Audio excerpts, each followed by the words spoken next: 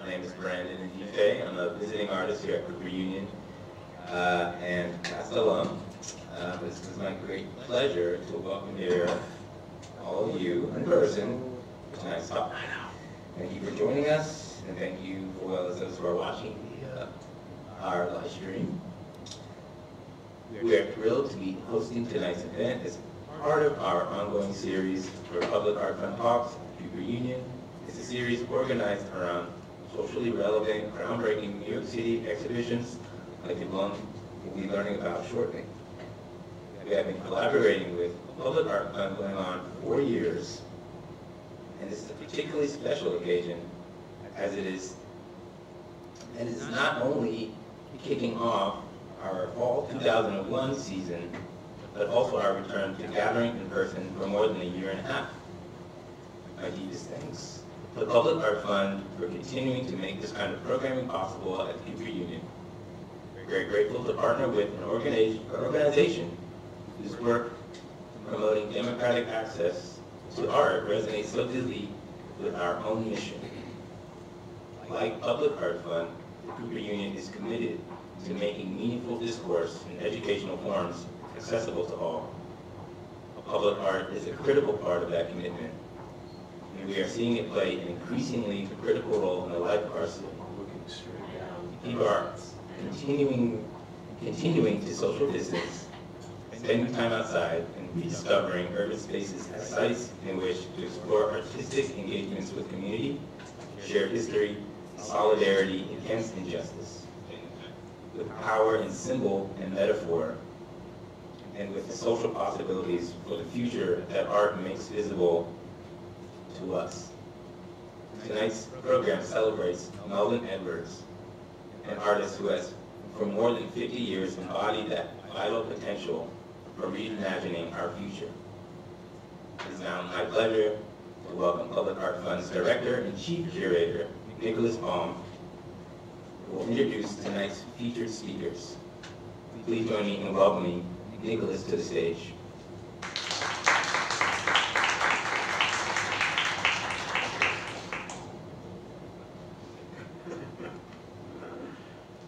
Okay. Brandon, thank you. What a pleasure to be here and to be in person. Thank you all for joining, and I thank you for those warm words.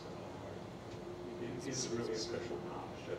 But I wanted to just first take a moment to express our collective respect and gratitude to the Lenape people on whose ancestral land of Lenape heritage we gathered today.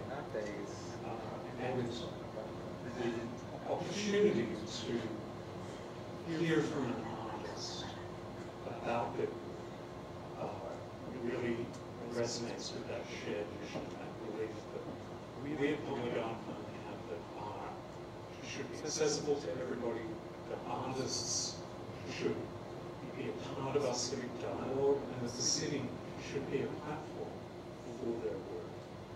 And what a great example of that is Melvin Edwards. And I think tonight we're going to get an insight into his wisdom. I love any opportunity to listen to Mel, because he really is such a wise, funny, brilliant, and accomplished person on so many different levels. And I see some nodding in the audience there, and other folks have had the pleasure of Mel's company. And we all can have the pleasure of Mel's company at City Hall Park, where we see the Brighter Days exhibition. The exhibition is up until the end of November, so do catch it if you haven't already. And actually, I feel like Mel's exhibition is special to Public Art Fund in ways that we hadn't even expected. It, of course, was scheduled well before the pandemic,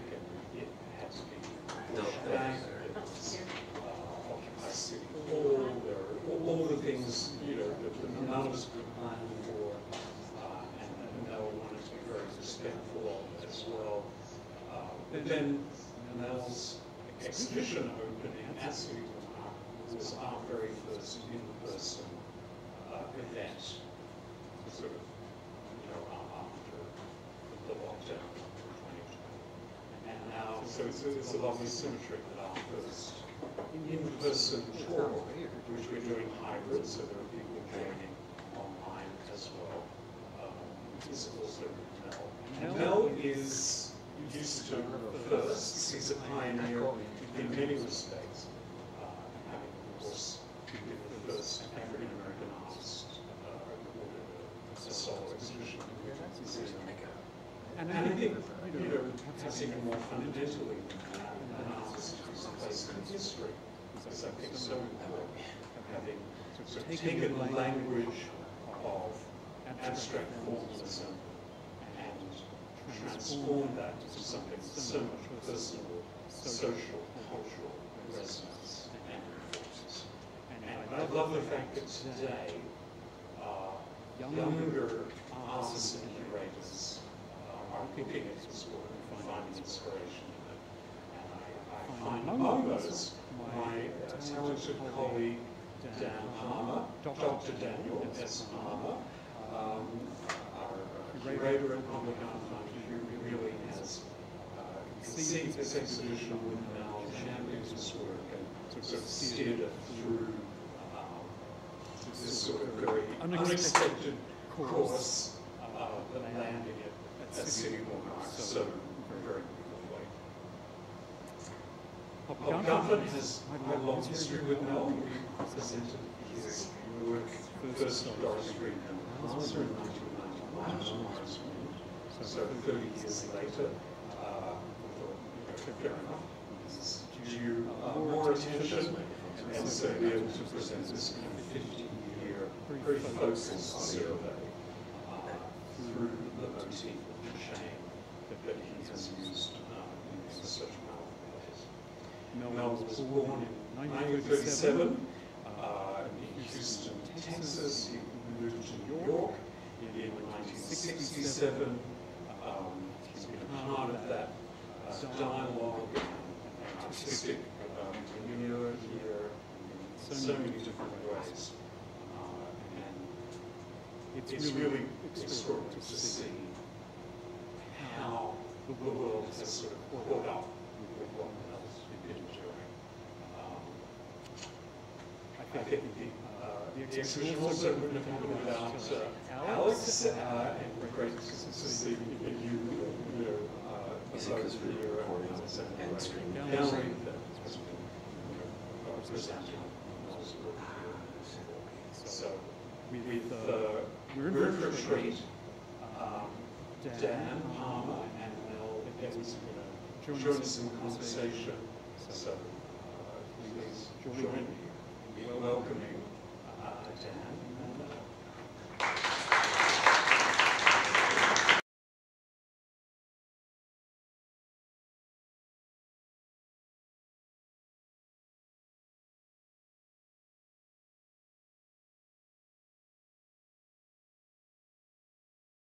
Brandon and everyone for being here tonight. Everyone watching online, thank you as well. We have on the live stream, we have chat available as well, and please add any questions that you may have for Mel in there on the chat, and for those of you in the room, we'll be passing around a microphone in the last 15 minutes or so of the evening. I want to echo Nicholas's thanks to everyone, and especially say an enormous thanks to you, Mel, for being here tonight, for engaging in this conversation, and especially for this very special exhibition that we have on at City Hall Park that opened on your birthday. You know, with all things sort of that were in flux over the course of preparing for the show, it was so special to have a moment like that, to open in May and to have some time on still for this. So maybe we could start by talking a little bit about the exhibition, sort of, or reflecting a little bit on the exhibition. I'd love to hear from you sort of what it's been like to bring together, your works in this type of way. Obviously, there have been, wonderful retrospectives of your work and important exhibitions, of your work. But this was a sort of particular one, a kind of unique one for its outdoor and public art component, and for the scope and the types of works that we've brought together. So I'd love to hear your thoughts on the exhibition, and I'll show some images here as well of the show. Well, first, thank you. Thank you very much for considering, handling, and taking care of my work. It's a pleasure for the exhibition, the Public Art Fund, the City of New York, the life that has allowed me to participate in for the last 50 years or so. And if there's any one thing, which is probably plural anyway, but about New York is there's a lot to it. And when I came to New York, I had anticipated for years what New York could be like, would be like. Much of my art anticipation, people I had read about or heard about, and some I had encountered on the West Coast, in Los Angeles. But actually living and interacting in the spaces that New York provides, you can be very ambitious, and you can at the same time be very intimidated, because New York is very dynamic in many ways. And at the same time, in a funny way, I've always felt comfortable in New York. Sometimes irritated and angry, but that's life in the big city, as they would say. And but I've enjoyed that aspect. It's not the easiest place to be a sculptor. It's a painter's city as far as art, and as far as I'm concerned, It's just the logistics are hard, difficult, complicated, and moving this, and where do you put that? But that's also the history of sculpture, It is three-dimensional. It does have weight, and it's often inconvenient. But if you reverse all of those terms, it's what gives you something that, another way of saying it, you can get your teeth into it because it really is tangible. It's that kind of a place. The other thing is it's just symbolic for somebody growing up in the United States that if you're going to make art, go see New York. And if you really feel being a part of it, it makes sense, And New York, of course, is reinvigorated by more people every day. People come, people were already here.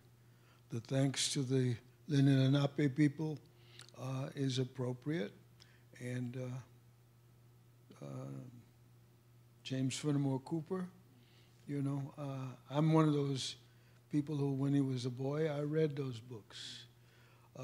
And when I say I read those books, what I mean is it's a part of history and a part of whatever built the deeper aesthetic foundation in me. That's a part of it, I tend to meander when it comes to things like this, but this City Hall in New York, City Hall in Houston, where I grew up, and City Hall in Los Angeles, and I could have a little story about each one. I won't give those. We need to get the other city halls to bring the work there, yeah? But to be a sculptor and be in New York, it's felt good. And I met sculptors before I came who lived and worked here. There was a sculptor who lived over on, I think it's Green Street, but I met in Los Angeles, named George Sugarman. And, you know, he could see that I wanted to be an artist in New York. But, you know, I'd heard of any number of other artists before. And so I just knew I was going to be in a world of people who really took art seriously. And I hoped they would take me and what I was trying to do seriously. And I got encouragement from the beginning. You know, I visited briefly with Jacob Lawrence, and he immediately welcomed me. A painter named Bill Majors, who was a guard at the Museum of Modern Art, but a very fine painter and etcher, but he told me that I should go see Hale Woodruff, who was over here at NYU. And it just kept moving around person to person. And ultimately, you know, while my sculpture is in a material that's hard, you know, but, you know, the world has always got hard and soft. And either way, you have to learn how to handle it or live with it or see what it can give you. And, okay. Well, you were talking about your childhood a bit, as well as this kind of initial moment with New York City, and I just think that the earliest work in the exhibition is a perfect you know, slide to transition to, Homage to Coco from 1970. You know, obviously this introduces the rocker motif that's present in a number of works, in 2 works in the show, as well as it has literal chains that are, you know, manifest in all of the works in the show. Would you speak a little bit to, you know, this work as a sort of pivotal work in your career, but also maybe, you know, there's beautiful, I know you've spoken beautifully about the stories of how it relates to your childhood. And well, the piece is titled Coco, and that's in homage to my grandmother. Her real name, or actual name, was Cora Ann Anderson Nickerson, but I couldn't pronounce Cora as a little boy, baby, and so it came out Coco, and that was, everybody called her that for the rest of her life. But the rocking quality of the sculpture had not to do with rocking chairs and Whistler's Mother and stuff like that. It really had to do with my interest in kinetic dynamics in sculpture.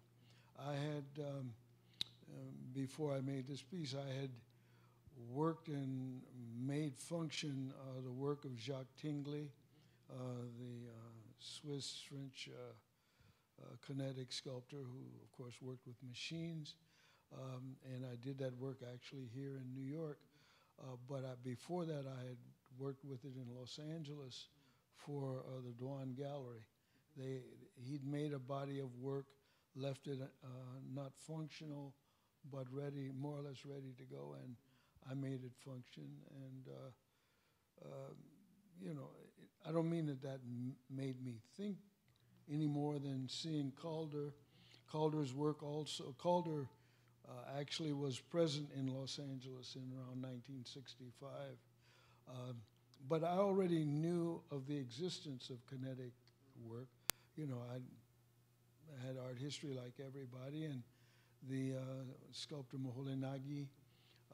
In other words, I had an idea of, the idea of movement might be interesting, but I didn't want it to be like anybody's movement that I knew of. I didn't want Calder kind of balance. It was very good stuff.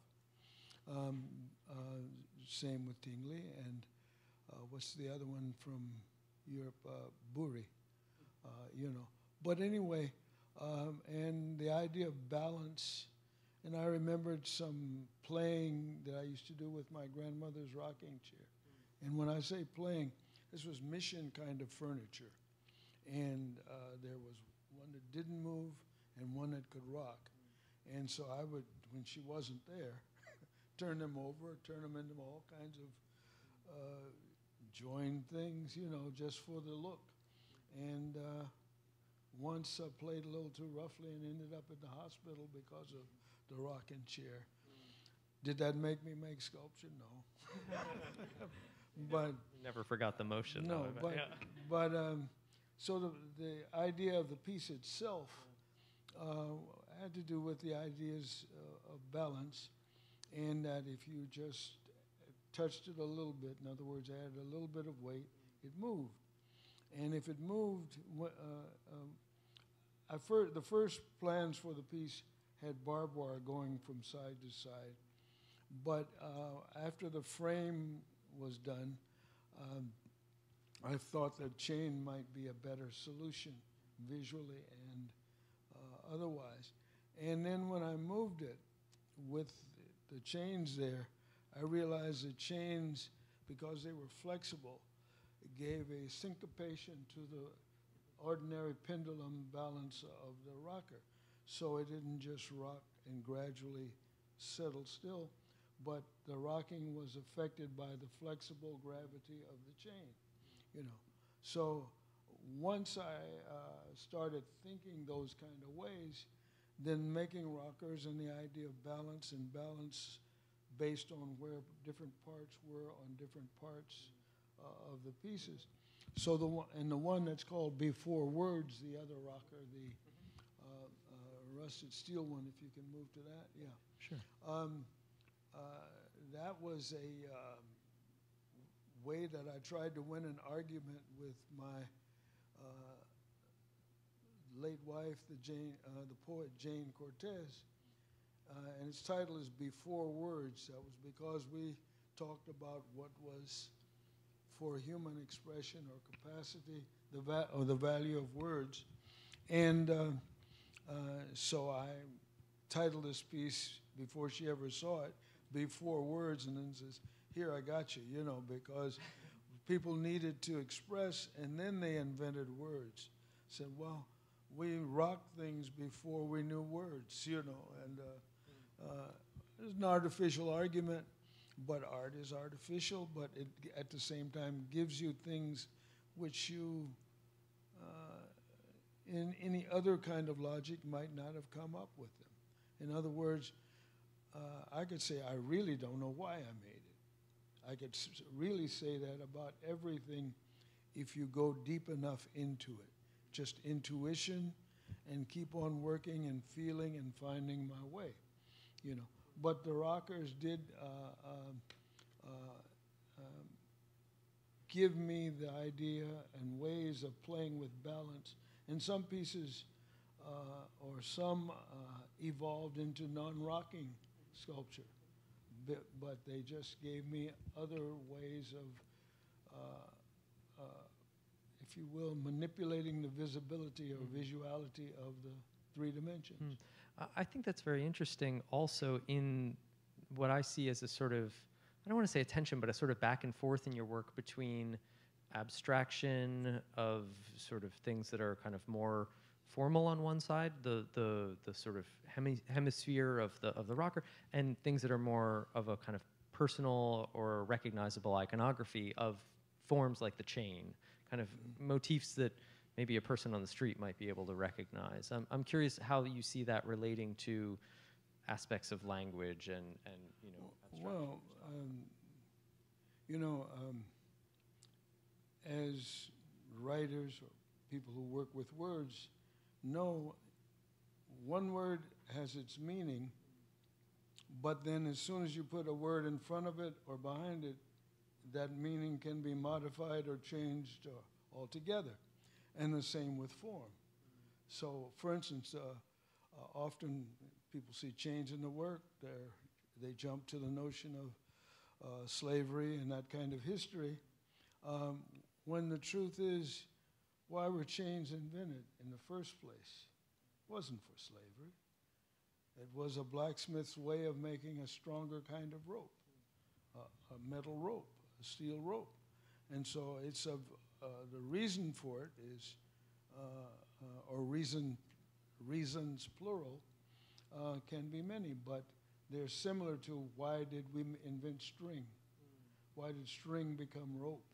Why does rope become, or why does string joined together become textiles?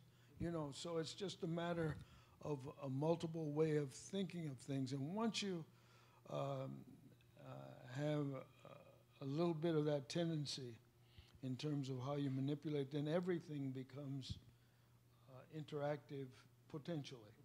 And for instance, abstraction in art, and realism in art, and abstraction in life, and abstraction in concepts, well, it's all real.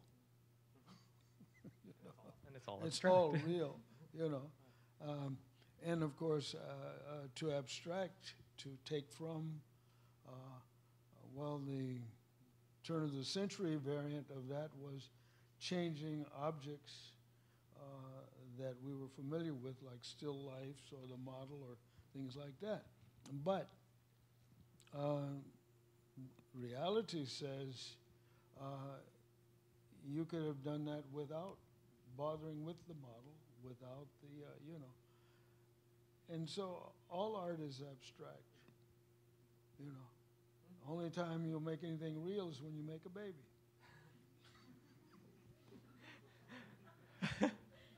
Well, I mean, You can quote me. well, you know, to that point, it's something that I've really noticed and loved about Homage to Coco as well, is that the chain, you know, the literal chain. I mean, this is chain, I gather, that you've got off the shelf from a hardware store or a supplier. It's not all the same chain, right? There are variations between. Yeah, it's like any line. Yeah. You know, a line that's a line of chain, and of course it's suspended equidistantly from, you know, you get a more or less perfect U shape, but you can suspend it other ways and alter it and attach things that change direction, so the line can change. So it can be as calligraphic as you want. It can be as static as you want. In the case here, if it's this scale, and then in the larger piece in this exhibition, the links are so large that they're forms that can be remanipulated. You know, they more geometricized in the straight line aspect, but straight lines into curves. Those are just ways I think about stuff. And at the same time, you know, there's the unpredictability. You can take a handful of chains and throw them up and let them drop and fall and see what kind of configuration they happen to because of, you know, how hard they hit the surface and what they look like and whether it means something to you. In other words, you can play with form. Yeah. You can play with those things. And at the same time, you understand that what you do as the artist and what people do in terms of looking at the work can be very different. Can still be positive, but can simply be different. You know, the way you see, the way you interpret. Oh, sorry. Are you hearing me? Anyway. Okay.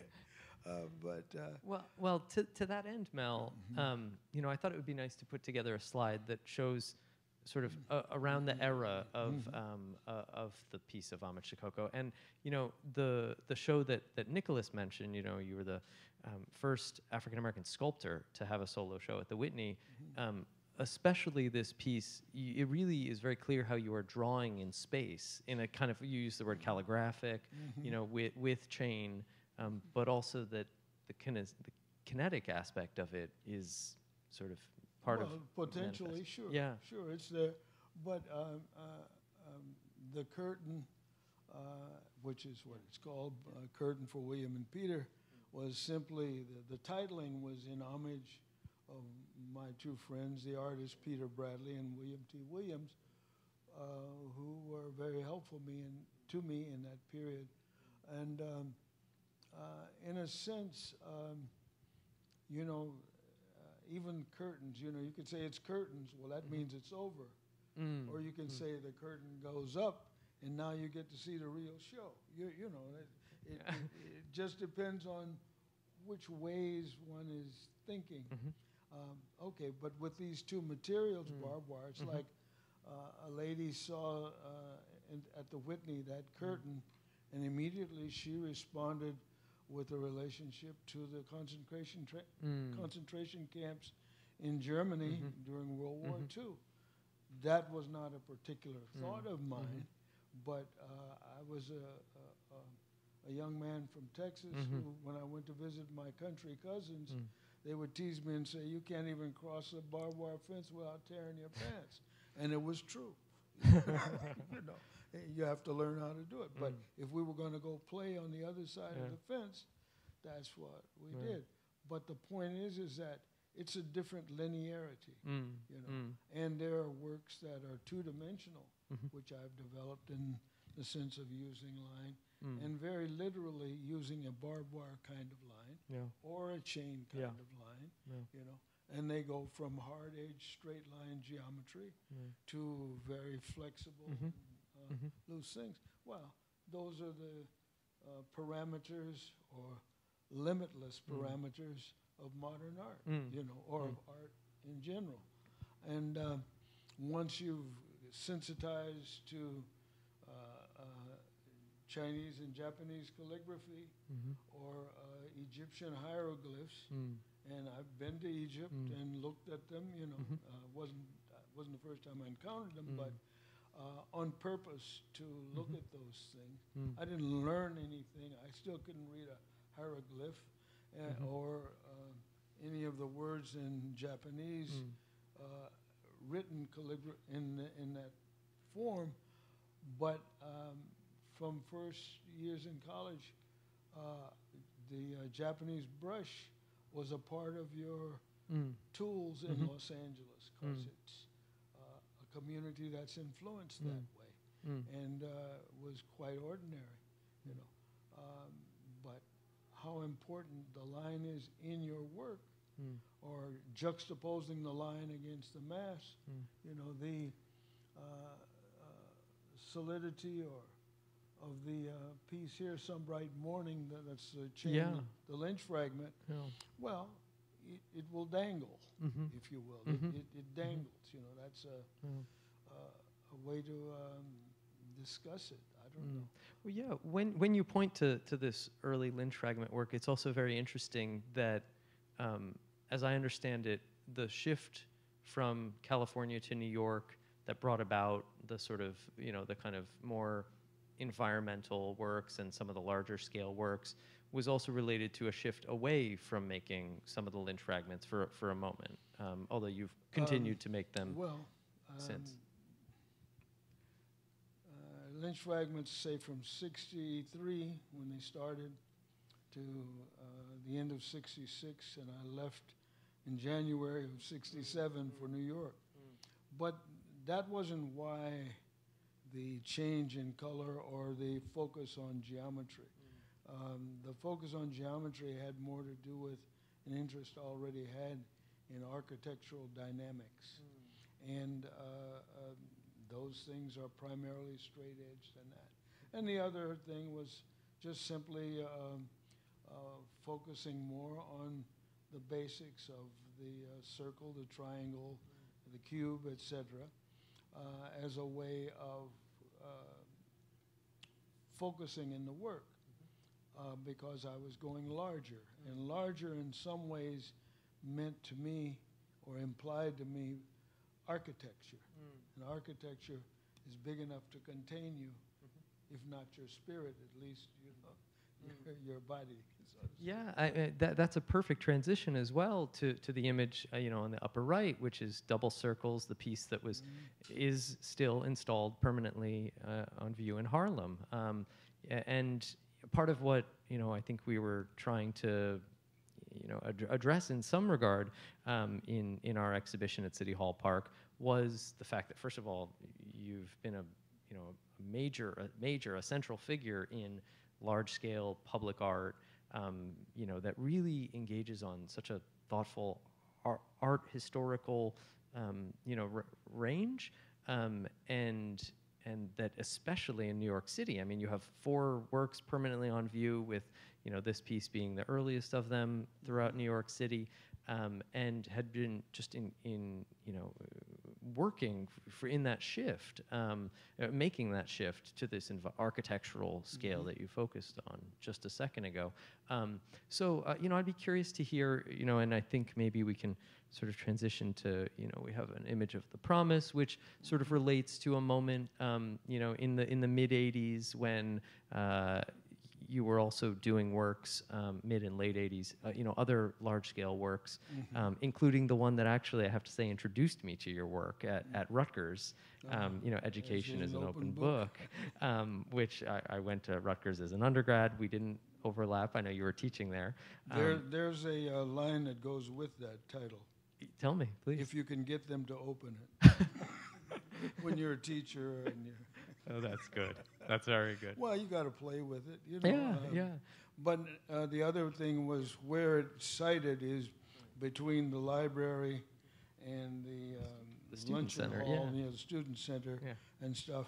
But at the middle of the day, when the sun is at its highest, it illuminates the two top forms as it might a page of a book. So it's a bit about, and I planned it so that the sun, because it did get moved a couple of times, but always I made sure that at midday it hit it that way. That's wonderful. Because I do pay attention to the larger scale works, what the light might do. And in works like this, which are on view throughout New York City, as well as other works, large-scale permanent public works that you have on view throughout the world, it's very clear that you are thinking about the site as well as the community, and that these are works that really integrate into the community. I'd love it, I think we'd all love to hear from you about your thoughts about your public works especially and how they fit with the community. I know you have some stories about works really integrating. There's one that I love to tell. I'd love to hear, yeah. There's a piece in Columbus, Ohio, and it's called Out of the Struggles of the Past to a Brilliant Future. The title was really the theme that the community chose, and it was a community that in Columbus, the Afro-American community, that you might say functioned like Harlem in New York, but at the same time had aged as many cities by the 1970s had done, and so renovation of the community was on par. And the community decided at this complex which they were developing, there should be art to sort of celebrate that they were continuing their community in a positive way. And they did a national competition handled by the National Endowment for the Arts, and they chose 5 artists. We went and looked at the site each, and then separately went back with our proposals. And the day I went in with my proposal, there was a lady who was a florist in the community, and she somebody said, she's the important one. If you get her, you'll get the commission. And so I handed her my set of slides very hopefully. And she said, oh, abstract stuff. And I saw my slides flying across the room. So I said, well, I don't have to worry about this one. But it turned out that my ideas were accepted. And 10 months later, when we were at the installation, she was the lady showing off the most at the thing. But what the situation was there was that this community was redeveloping with confidence, because there were questions about, should you spend this much money on something that's just art? And it was a complex community in the sense that about 13 stories, one building was for senior citizens and people like that.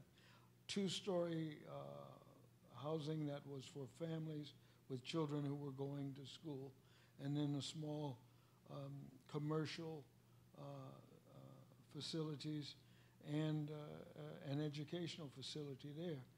And my sculpture was sort of seated in an area that was relatively central to these activities. And I'd get letters occasionally in the first few years after the piece was there from choreographers who would do dance things there with the work. And in the winter, evidently, they put water in the circular area and ice skated. And so it was functional in a variety of ways. And the structure of the pieces, where I addressed, if you will, to some extent, the notion of the title, were simply two large open square spaces. So it's not illustrative in any way, except that the future is open to what we make of it, if you want to handle it metaphorically, which is what I did. The one on the right here, which is in Jamaica, Queens, and is part of the Social Security systems. The GSA building. GSAs, right? yeah. But its title is Confirmation, and for two reasons. One, my respect for the musician Charles Christopher Parker, or Charlie Parker, and a very important composition of his with that title. And the other is that, no, the Social Security Act meant that for most people, or many people in the United States, after having worked in the society they live in, it's the only retirement asset or basic retirement they have given back to them by their society. No questions asked. That you get, you know. Other things in other ways may say. So I thought, okay, we're confirmation. This way, a confirmation of a society to its people.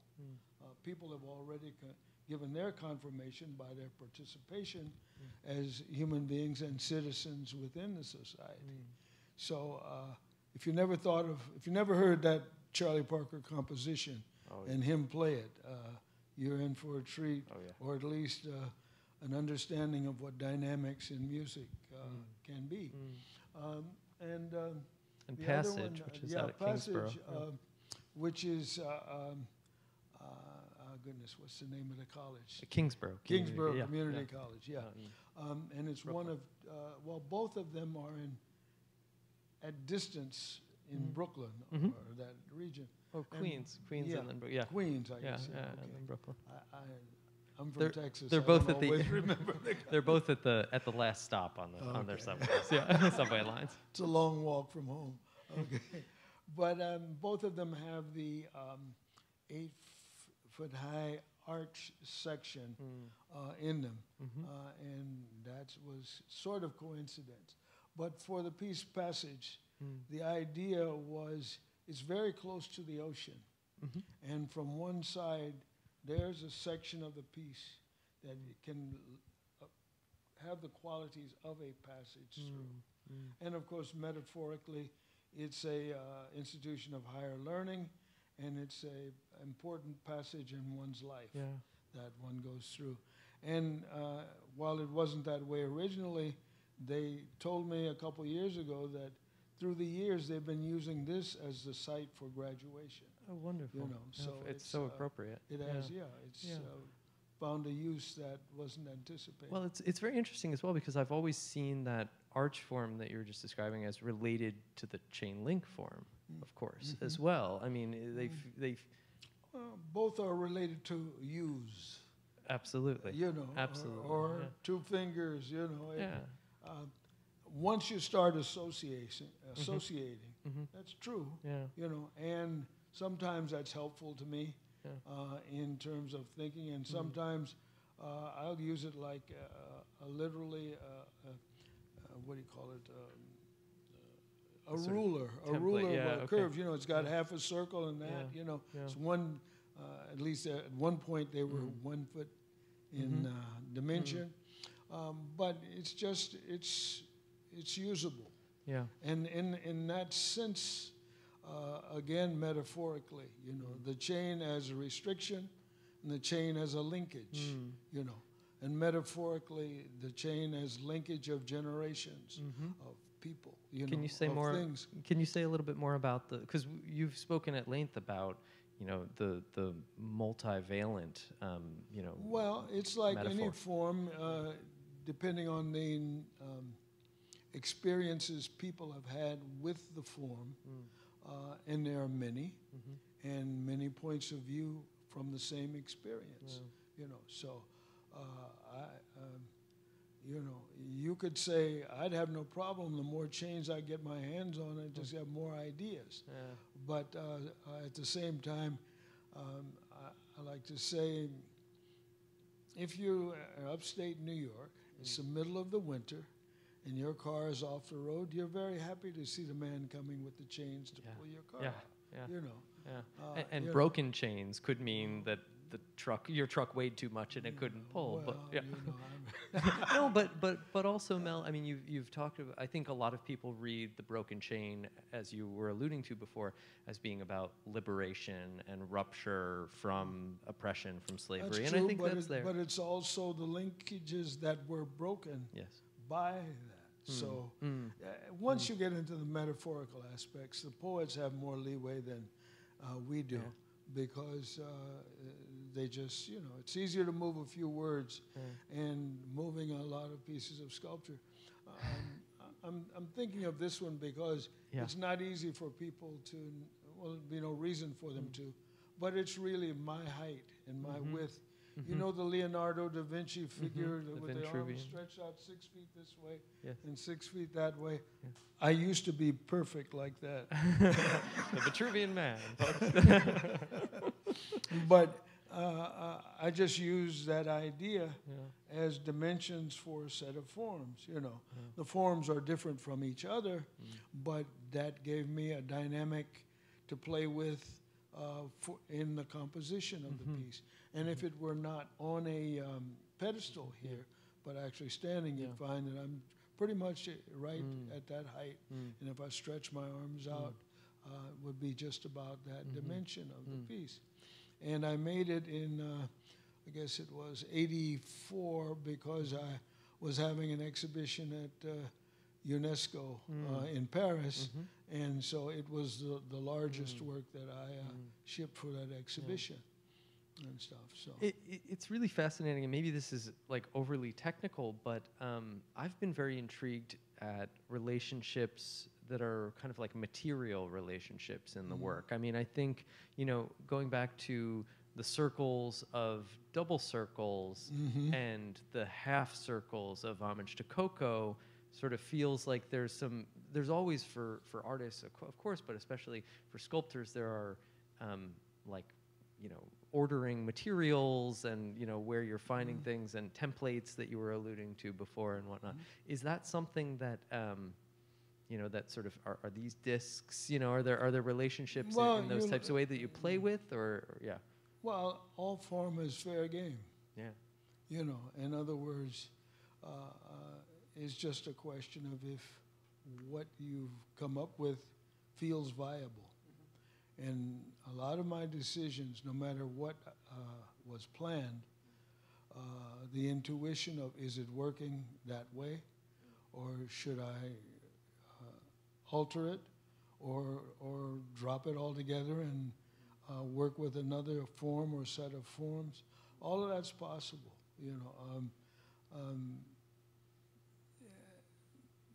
You know, I have no reason not to change things. Now, sometimes you get in, shall we say, bureaucratic situations where you have to argue with the engineering department of a city or something like that about what they require. But most times, what they require is necessary, and I don't mean that I'm against them or that what I do hasn't, but sometimes we have to consult back and forth enough so that they understand my intentions and I theirs, you know. It's just, look, public art literally means public.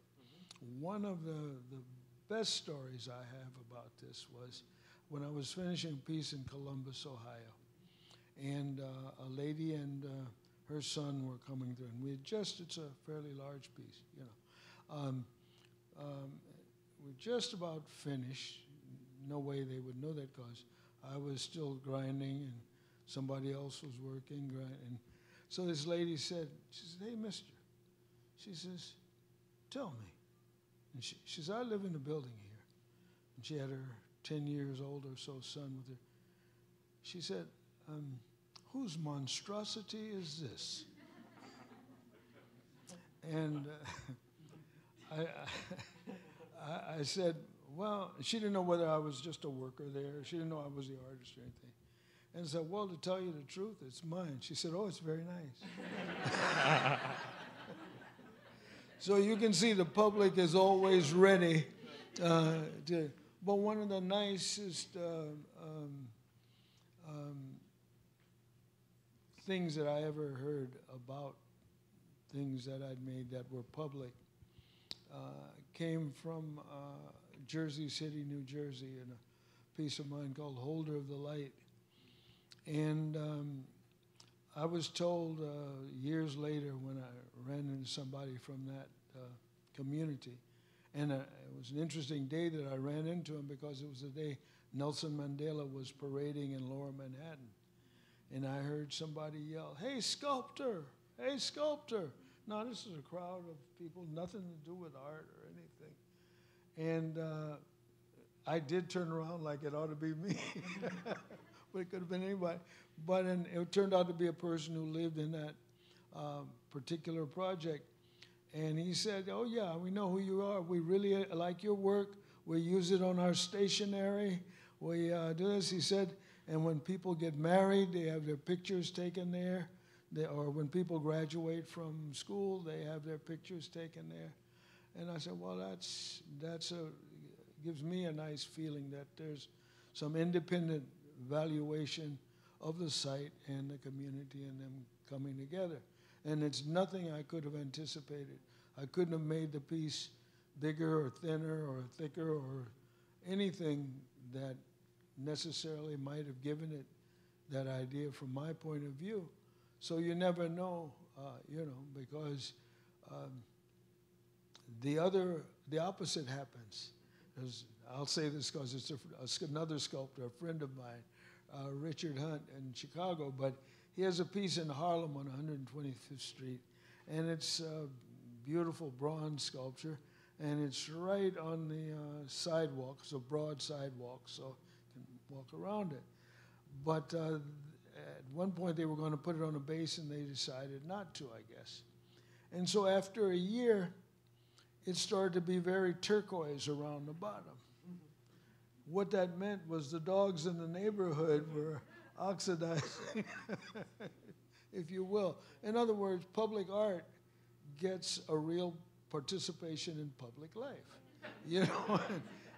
and there's no escaping it and no bit of running from it, I think, is it Belgium or somewhere there is the famous pissing statue and something like that, so it's understood, but that our value and the realism that, sometimes yes, sometimes no. Yeah. It's so interesting because it's so much at the core of, when Nicholas was introducing, public, your work, and especially the work that we do at Public Art Fund, it's something obviously we think about enormously, and it's always such a fine, needle to thread of doing something that is really intellectually rigorous and art historically important, but that really has appeal to everyone and maybe on every different level. And I put up the slide of you making work with Public Art Fund in 1991 at Doris C. Friedman Plaza at Central Park. It's clear from these photos you were enjoying, the interaction that was happening, maybe of people walking by and saying, you get some funny questions. Yeah. Sometimes I say, no, I didn't have anything. I don't know who the guy is who made this. Plausible deniability. I remember, a kind of important question once asked, and it was before a piece was made. I think it was the one at Kingsborough, but there was a meeting somewhere in the community about sculpture. And, you know, the information of the potential budget was flashed to the audience. And a man said, you know, he said, look, he says, with all the difficulties and people who are hungry and problems like that, you think money like that should be spent on art? And I said, well, you could never compare art and the lives of human beings. I don't do that, you know. I said, this money's been appropriated for this, you know, out of the city. And, you know, clearly hunger has to be worked on, you know. That's the first of things with human beings. You say food, clothing, and shelter, you know. So that can never, but to juxtapose those as a question, you know, then you have to say, well, does anything other than food, clothing, and shelter apply to the needs of human beings? And it's like all things in life, it's a balance. We have to develop and be creative and provide for human existence, and at the same time understand that human existence has more needs than food, clothing, and shelter, you know. And so, you know, I said, look, if the community wants to spend this money on food, clothing, and shelter, I'm fine with it. That's not an issue. I'm not saying, no, you got to make my sculpture. That doesn't make any sense anywhere. But at the same time, it's pretty clear from all of the records of human history that what we call art is a part of the things that we as human beings do. And it's an essential in its own way, you know? Absolutely.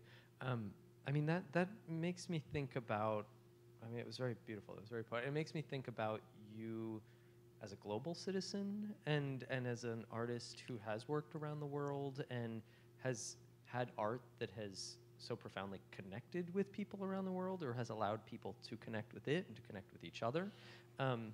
And, you know, these two pieces, but especially the one on the right, you know, Opko Ido, sort of evokes some of your travels and work and maybe influences from different regions and dialogues in that way. Opko Ido is the Edo way, meaning the way of the people of Benin, you know, and of course it's really plural, not singular like that, but because I've spent a significant amount of time there in Benin.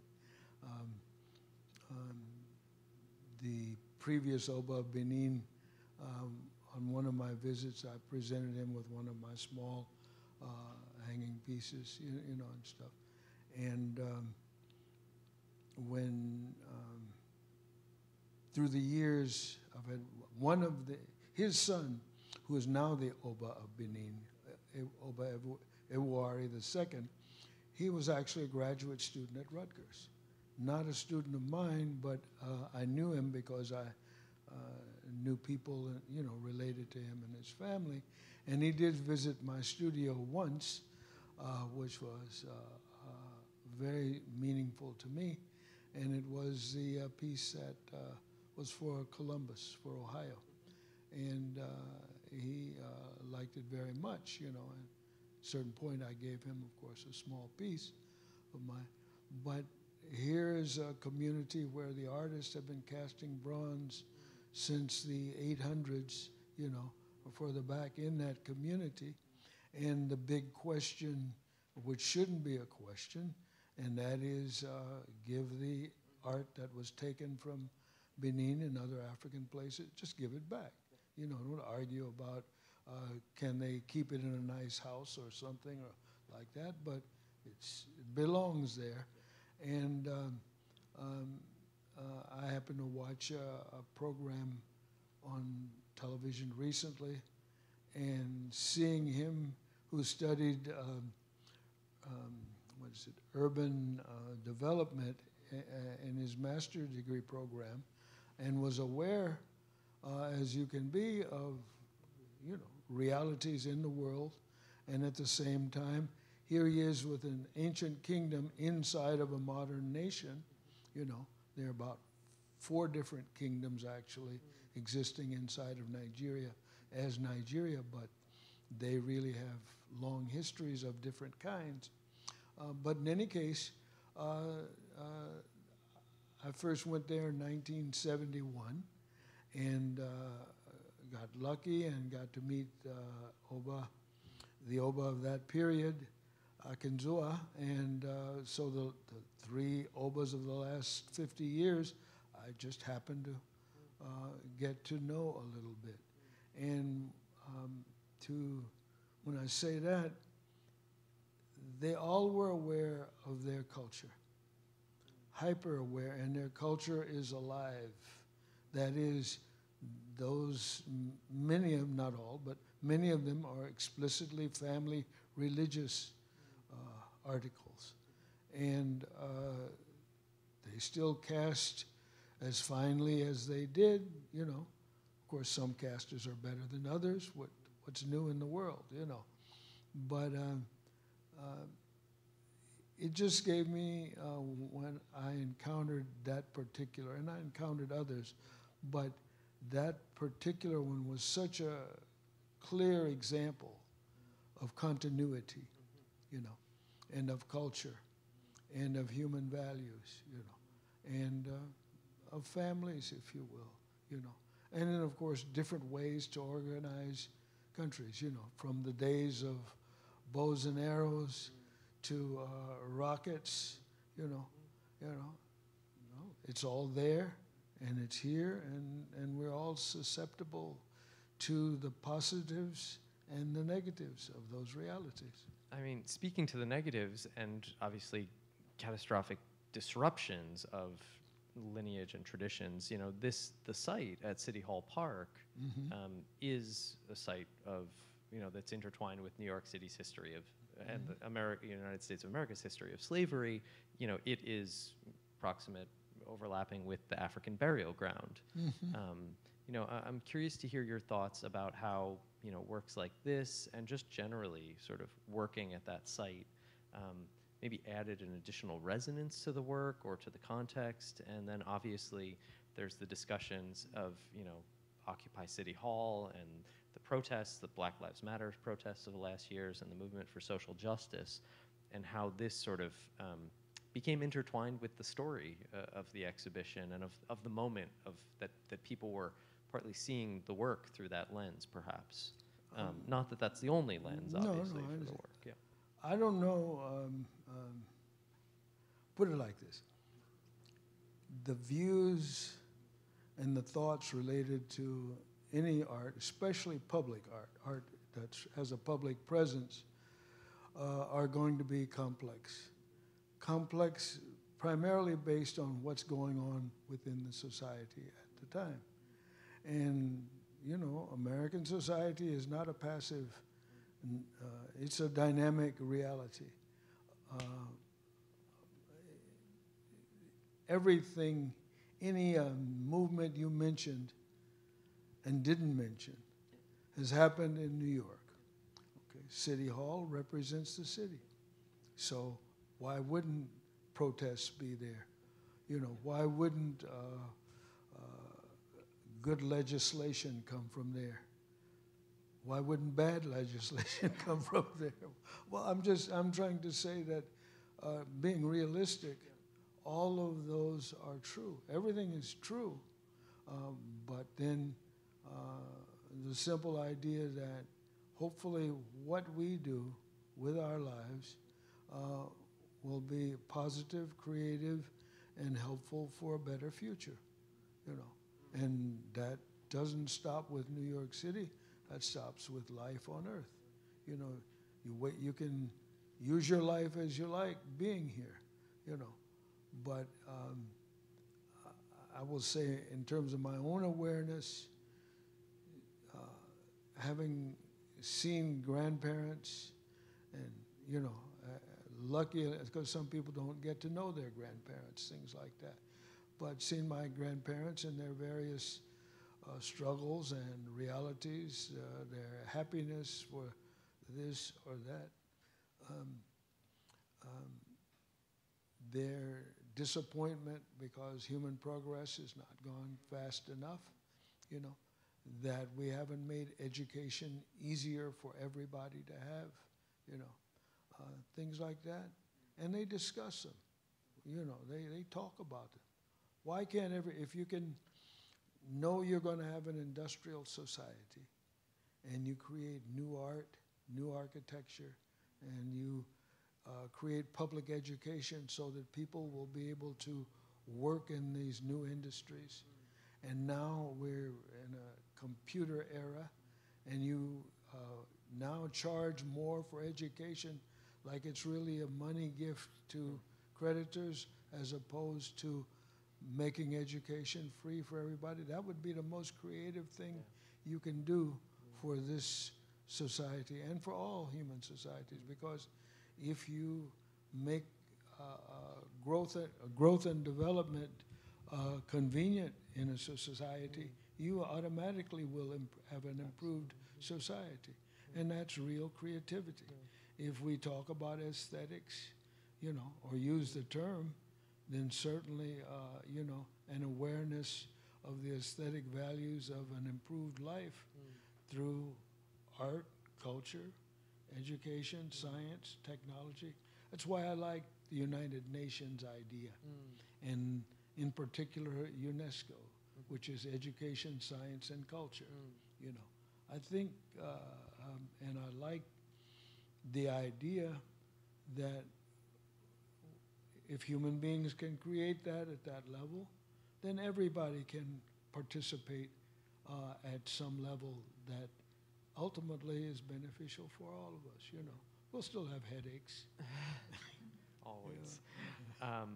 Maybe to start to bring things towards wrapping up and starting to expand it out to the conversation with the audience, so think about questions, all of you out there.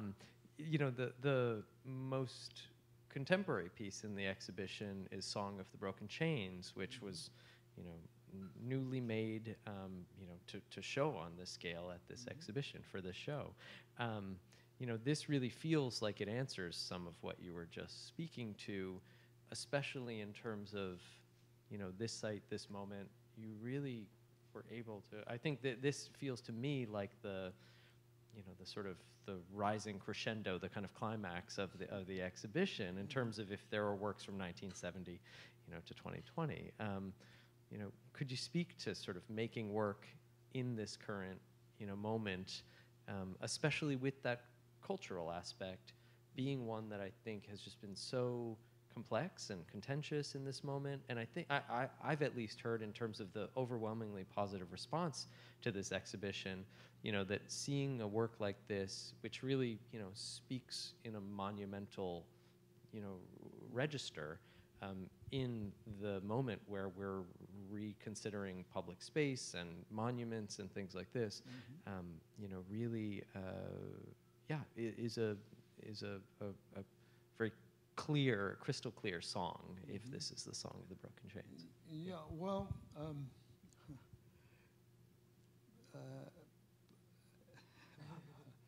playing with the chains, you know, that is considering various possibilities in how the forms can be manipulated and still have the feeling of having come from the original idea of chains. I mean, the structural idea. And then playing with the implications, because people do. There's no way that human beings aren't going to think a variety of what is the meaning of this, or they'll tell me what the meaning of it is, all of that.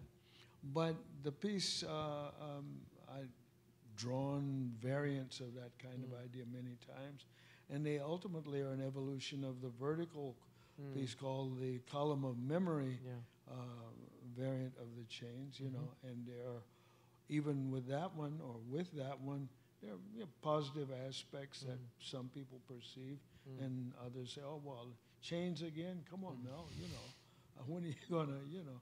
But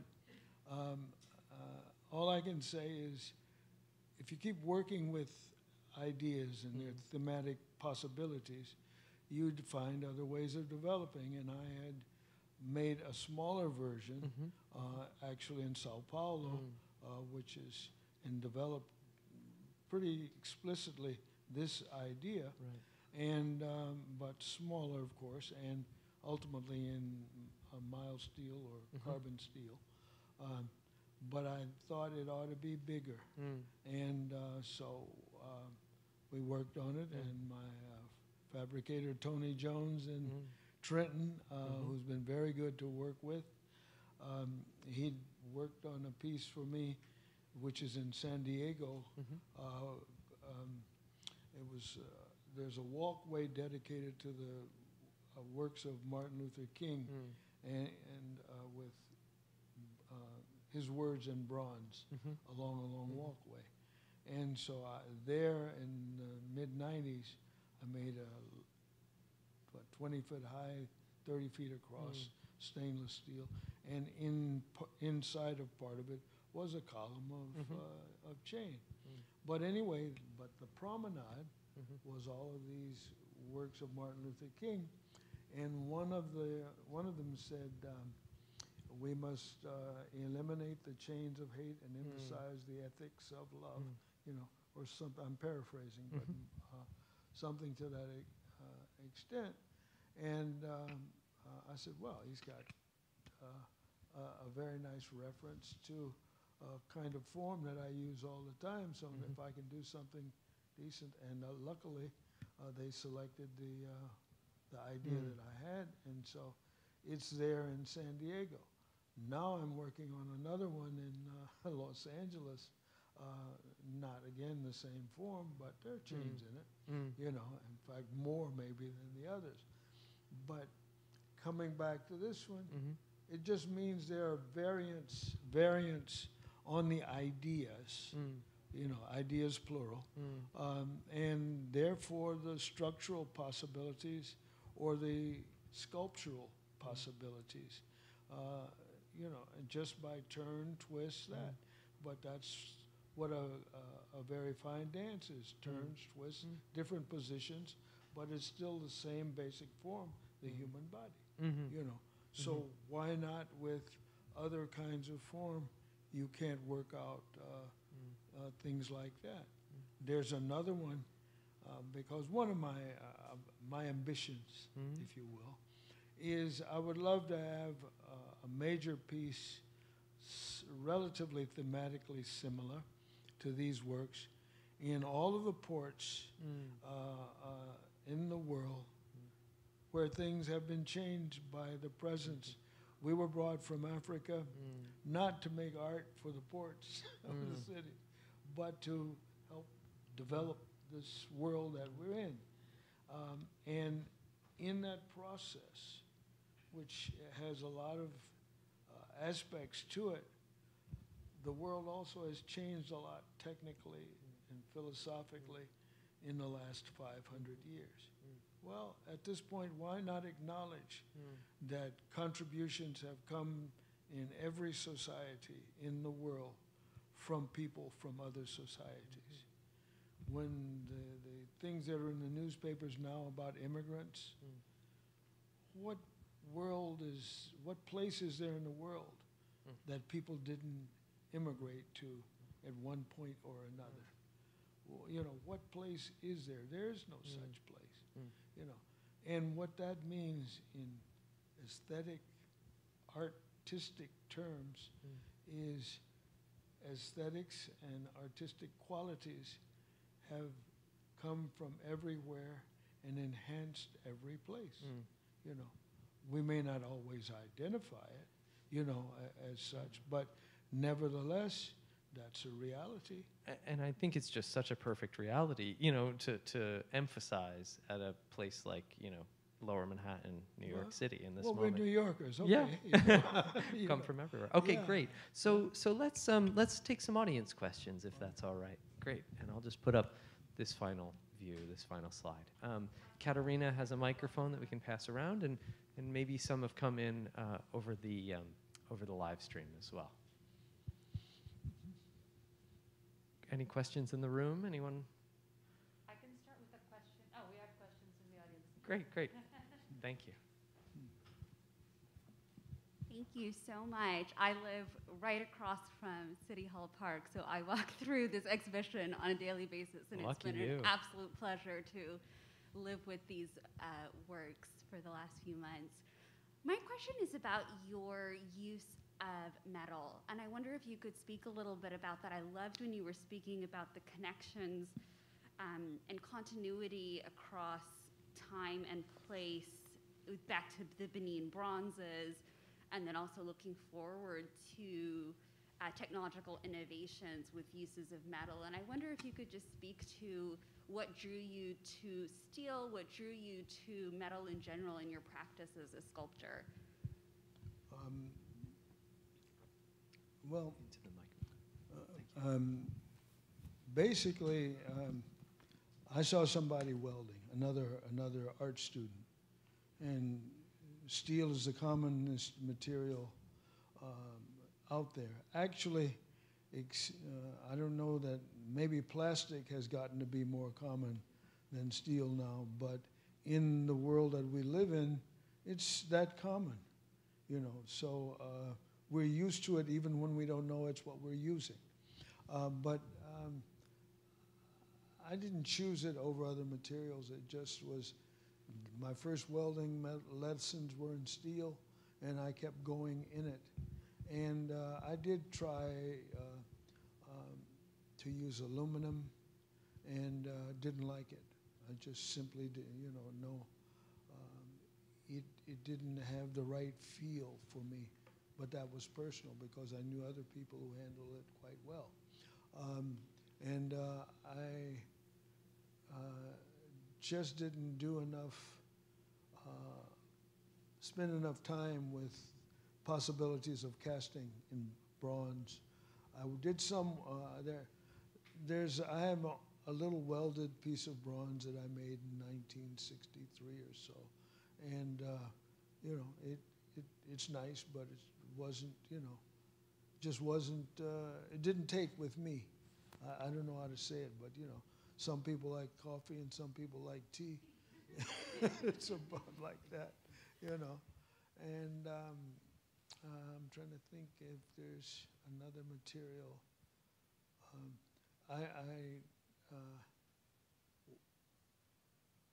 Every now and then I think, well, I've never spent any time carving wood. And I was given a beautiful set of carving tools by a great senior wood carving African carver in Ghana, Nana Ose Bonsu, who was in his 70s. And I showed him photos of my work. And he just said, oh, steel, beautiful. And he took me to visit a traditional blacksmith, you know. For those who believe in family heredity, they say in my family,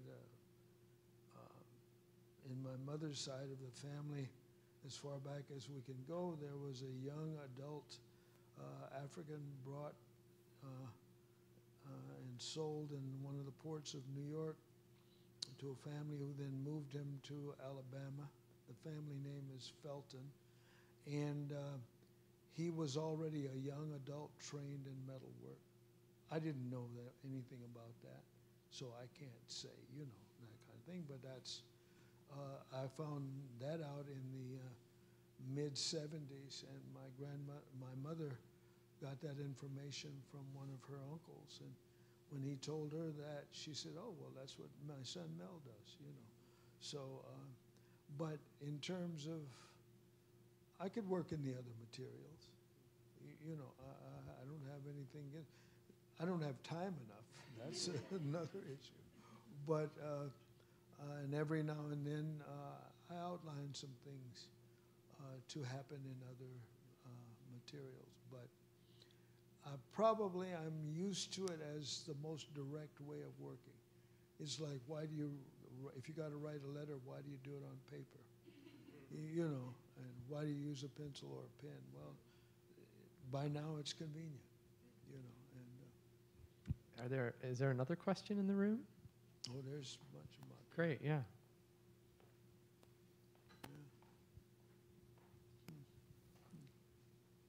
Thank you for this. I loved what you said about words before, that they change according to the words that you put before or after. Mm-hmm. And that made me think about space and location as well. And I was wondering if you are happier or maybe more satisfied when a work of art of yours is indoors or if it outdoors, and if it changes, if it's, inside a building or outside of it. What do you prefer more and why? And thank you so much. Some works, both are of size and quality that they just feel right outside. Most of my work is, if I'm going by numbers, tends to be what I call the appropriate scale for inside or size, and they just seem, if I get too far away from them, which is what outside tends to mean, you don't get to fully appreciate what they are. You need to be close, in other words. And even taking into consideration for the pieces of mine that hang on the wall, I said years ago that they should be 69 inches from the floor to the hole in the back where they suspend. And the reason for that is, at that time, my exact eye level was 69 inches above the floor. This is my work, it's my eye, so you see it at that level. I laughed at myself, but I did say, when I came up with that notion, but I said, well, but that's a logic, and humans have used, the size of your thumb being an inch, or, a foot being a foot, though most people's feet aren't a foot. And some of my relatives are bigger. But what I'm getting at is, you just go by your feelings. And then some pieces I do make specifically to be outside. I mean, this piece, that's definitely for outside. But a smaller version of it could easily be more logical inside, you see. So it just, it's relative to the situation, Great. Maybe we have time for one or more question. Let's see. Great, yes. Hi, Mel. Hi, Mel. Hi, Dan. Thank you for such a great conversation. I was curious to hear a little bit more. I loved how you both talked about how the work functions in the public environment. And that made me start to think about how you were talking about some of the phenomenological aspects of how you create your work, Mel, from the most recent work in the exhibition here to the work in the 80s where you're thinking about light as reflected off the work, to even something like double circles that's kind of refracting some of the colors of some of the circles next to the other circles, to the movement that you're kind of instilling in the work, and how that might translate to some of the way that the public is receiving or interacting with the work outside. With double circle, there's something which you can't see, but it's 2 circles are silver and 2 are yellow. And what I really wanted, but the money wasn't there for the project, is the 2 that are silver, I wanted them to be stainless steel. And that they would be polished in a way that not reflect, but refracted the color, opposite them. And so and sometimes photographically it worked out anyway, if the light was right.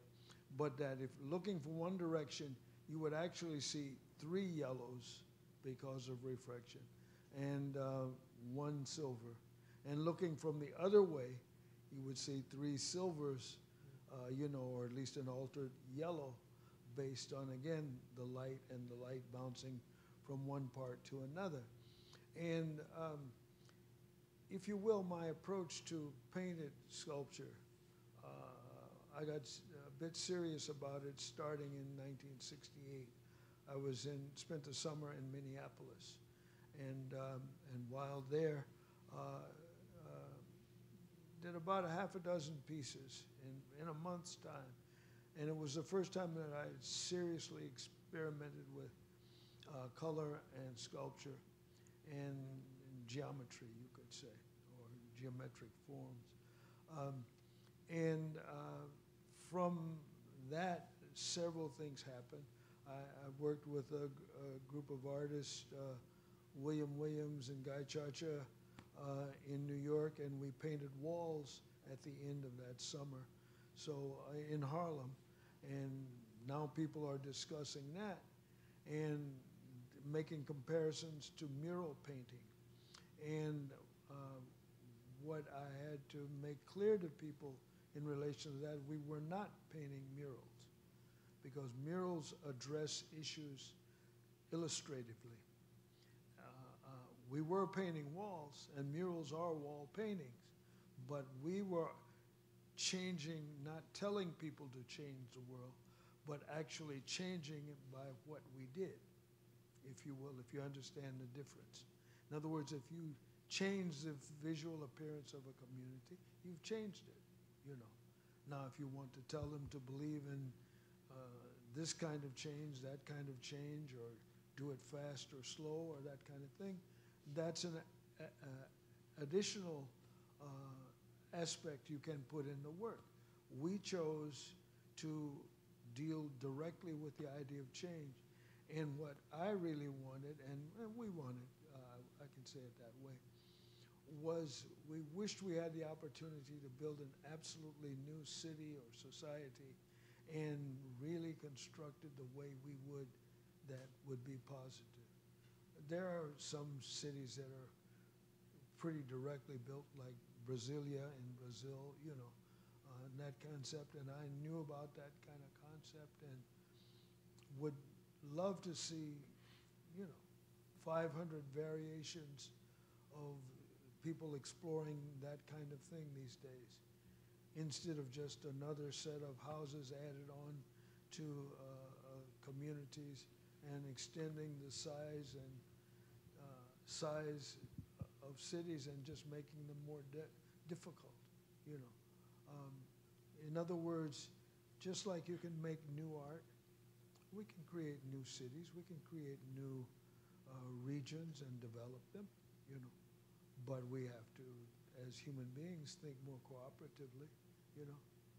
And if art has taught me anything, you know, it's that, no, you can start from scratch and create something very good. Doesn't mean it will be perfect. May need changes, you know, or the environment may change and you may have to change because of that. But at the same time, if you have the confidence in yourself, and that is yourself as a society, to do that, then you can do it, you know. And you know, well, you get what I'm getting at. Well, Mel, we certainly appreciate you changing the environment of Lower Manhattan for the duration of the exhibition, and for all of your incredible work throughout the city and throughout the world. And thank you especially for this thoughtful and wide-ranging conversation tonight. It's been an honor to work with you and to be in dialogue, and I know everyone here is thrilled to have experienced Thank you, it. Daniel, for you and the Art Fund for excuse me. One funny. There's water. Oh, that's right. It's even mine.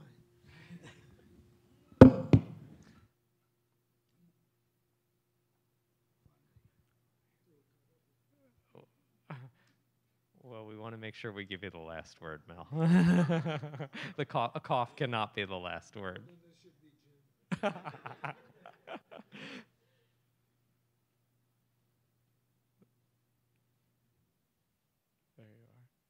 No, but just thank everybody for coming out and being this interested in art. You know, and all of my fellow artists, colleagues, people who make art and participate in this combination of ideas and ways of looking at the world and creating and hopefully helping it to be a little better. Because I do think the people who were my teachers, or my friends, and people who participate in these arts, you know, because they're important, you know, and they certainly added to the quality of my life, you know. And thank you. Thank you.